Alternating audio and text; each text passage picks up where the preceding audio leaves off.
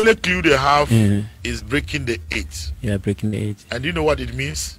Yeah, breaking the 8. They want to stay more than 8 Do you know what it means to break? Yeah, tell me. Because see, this house is yours. When you are coming into this house, what do? You open, you don't break. Anybody who breaks into something steals. I didn't look at it like that. So they are breaking means they are telling us they want to steal again. Wait, you know this. You don't go into a place and break. Anybody who breaks something is either destroying or you are breaking to go and steal.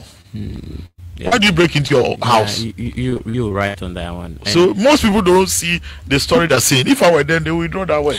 If you break even your wife now, if you say I'm gonna break your heart, what does that mean? So that's man. Yeah, that's so this simple wisdom, you know. Now I understand. If you break your wife's heart, what does that mean?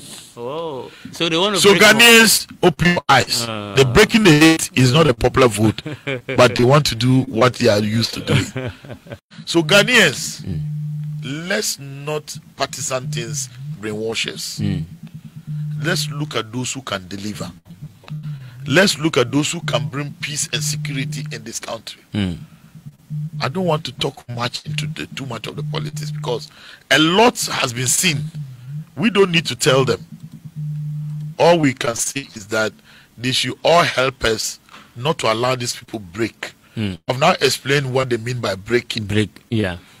They know Ghanaians have taken a decision and they know Ghanaians will never vote for them as they did in 2020. But they are masters of something. They are masters of breaking. So they now want to break the 8 again. Wow. So let's not give them the opportunity. Let's be the owners of our vote.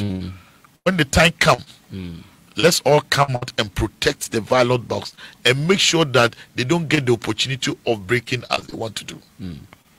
So I want to thank you guys for first of all inviting me to. It's been a long time come to the Volta region.